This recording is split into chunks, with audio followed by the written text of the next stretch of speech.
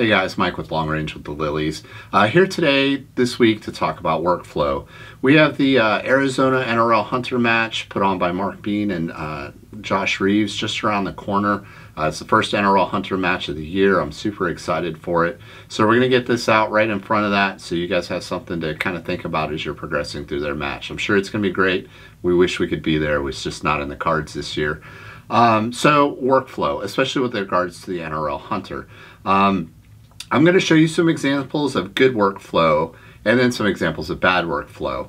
The example of good workflow is other people. The examples of bad workflow is Keely and myself. She's not here, so I can get away with critiquing her, and I guess I'll just suffer the consequences for that later. So with that being said, let's get right into it. So what we are at here to set the tone is the NRL Hunter match in Price, Utah, the Doc Steel Challenge. Super tough hunter match, especially finding targets was kind of the hardest part of the match. The targets I felt were generally fair, and most people were hitting targets provided they could find them. There was a little bit of movement in this match, but not as much as I've seen at other matches where you're starting the clock, 30, 40, 50 yards away from your shooting position. This one, you were kind of within 10 to 20 yards all the time, so it was relatively quick, but it still necessitated good workflow.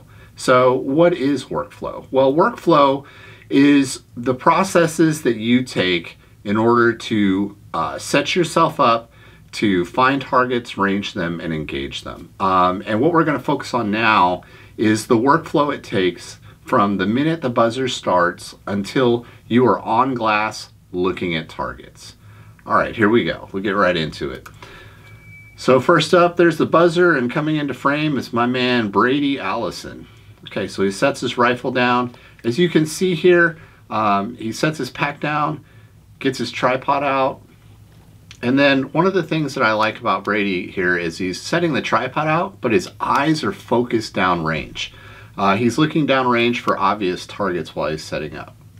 Okay, he's got his tripod set up, reaches down for his bag, sets it up, and he's on glass, and we'll pause it here at 32 seconds roughly. So not bad, right? So you have 4 minutes to find, range, engage your target. So he's already eaten 32 seconds of it. But in my opinion, he has a good workflow. So this is a great opportunity for me to put in my caveat of I am not a world-renowned instructor. I'm not a NRL hunting champion. These are just some things that I've noticed from a outsider point looking in, mostly from analyzing Keely and my workflow, but we'll get into that. Okay, so we're going to hit play again on Brady. He's looking for targets there, and so we're moving on. So the next shooter we have coming up right now is another example of good workflow, Philip Vallejo from Modern Day Sniper. So Phil runs up, puts his rifle down, breaks out his tripod as well, which was kind of a theme with this match. And then Phil has a pretty efficient workflow as well. He knows where everything is. He's constantly looking down range to find targets. And what Phil does here that's interesting that most people don't is, and here we go. So he's on glass at 27 seconds. That's extremely fast. My goal is always to be right around the 30-second mark. That leaves me 3 minutes and 30 seconds to find, range, and engage. So you'll notice here Phil is using his rangefinder to spot targets. So this is a Vectronics Terrapin X. It's got an 8-power lens in it, so it does have a little bit of magnification. And he's using that as a step to where if he can find him with his rangefinder, he doesn't have to transition between binos and a rangefinder. He's already finding it in a rangefinder.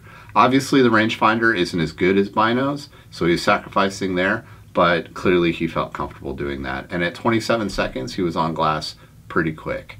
Now, we're going to hit play on this, and Phil's glassing. So I'm going to talk about our next person up. So our next person up, pausing right there, is Keely. So Keely's starting a little closer on this stage.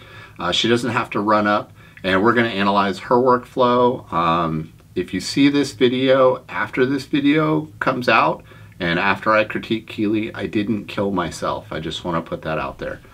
This is kind of my cry for help. Anyway, so here's Keely. So Keely sets her rifle down, gets her pack off, and breaks out her tripod. So all pretty normal. She's also scanning down range, which I really like. I see a lot of guys that just stare at the ground and they don't look up and try and scan for targets. So that's really good. So one of the things I noticed immediately is Keely's kind of unfamiliar with what height she wants this tripod at.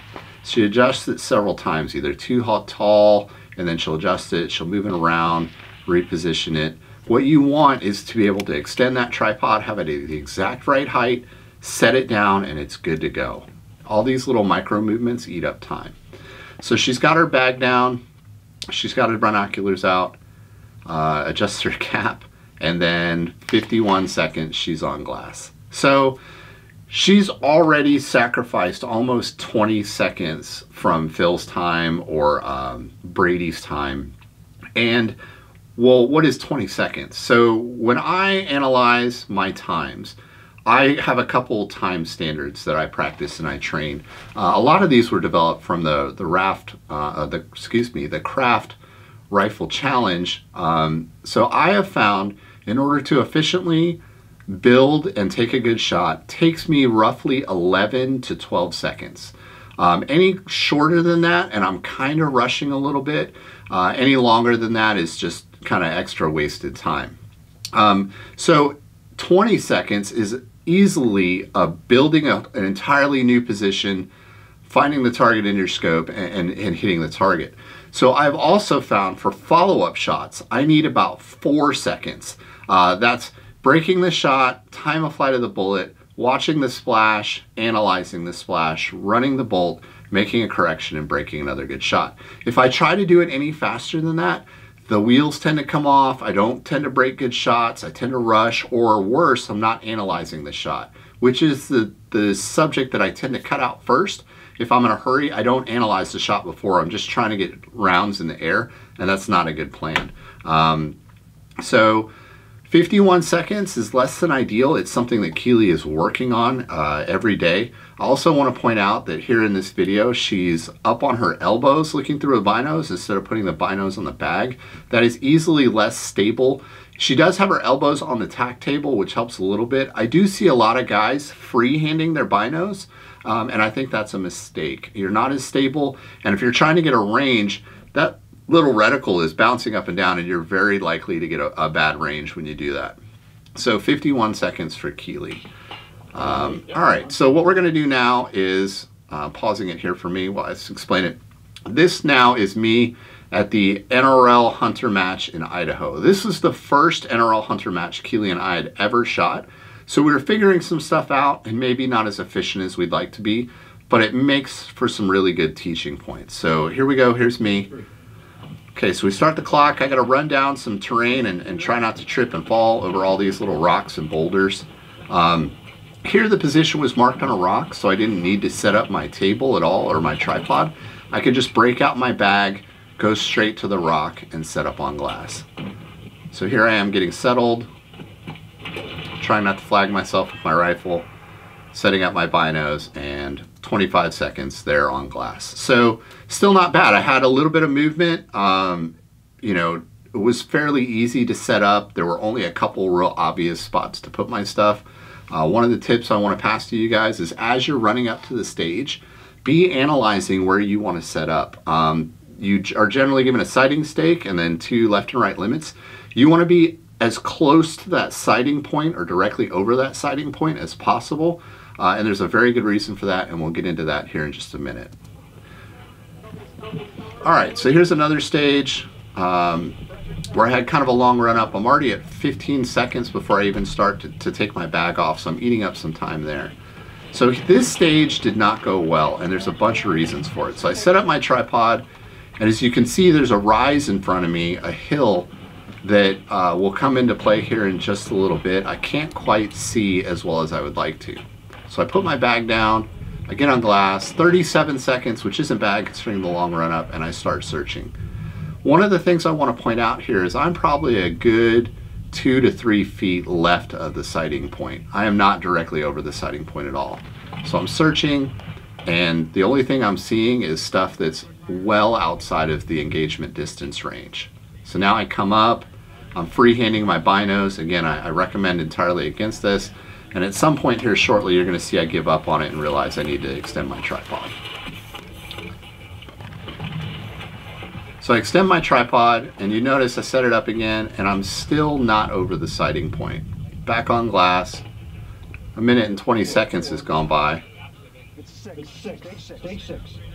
Okay, so I'm asking to make sure I'm looking at the right number, and I realize that I'm not over the sighting point, and instead of moving my tripod, I go back to freehanding, which I've already found out once is a terrible idea. Okay, so I start asking the questions to the RO that most people ask when they're in a panic and they can't find their targets.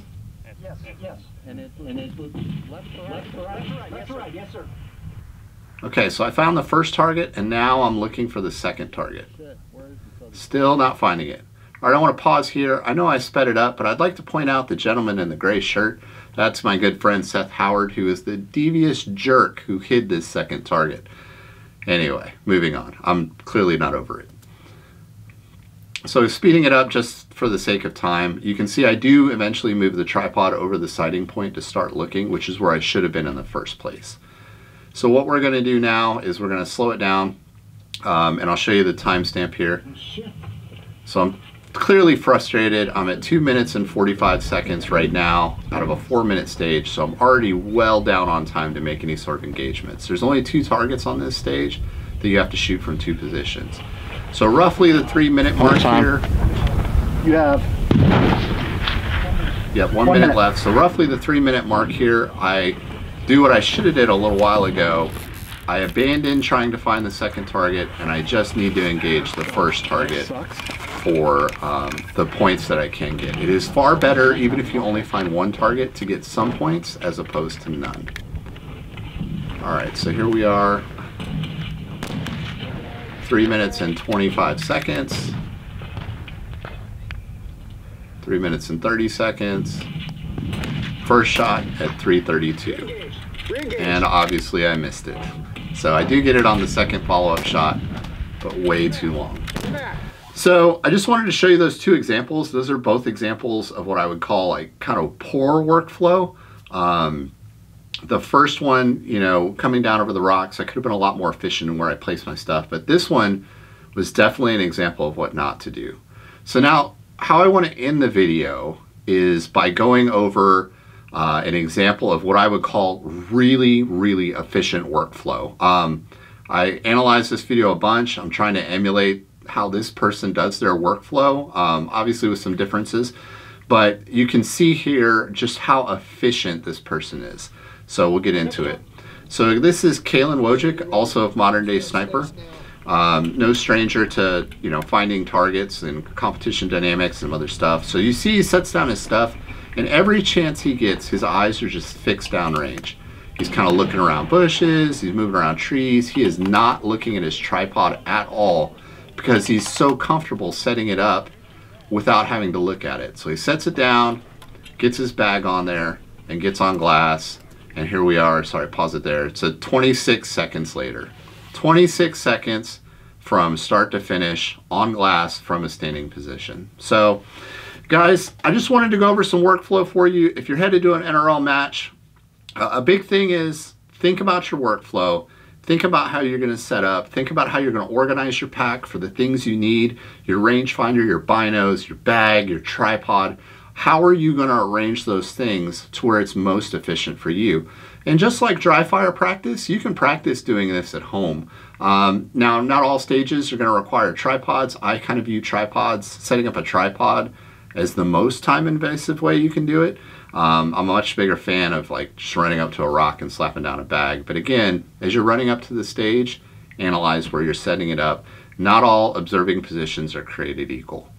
Guys, thanks for watching. I hope this video helps you guys. I wish you guys great luck out there in the NRL Hunter matches. And if you like what you see, make sure you hit that like and subscribe button and hit us up with comments. We always love watching it. Again, not an instructor at all. I'm just trying to pass some of the lessons that we've learned. And again, I can always be used as an example of what not to do. So looking forward to seeing you guys out there real soon.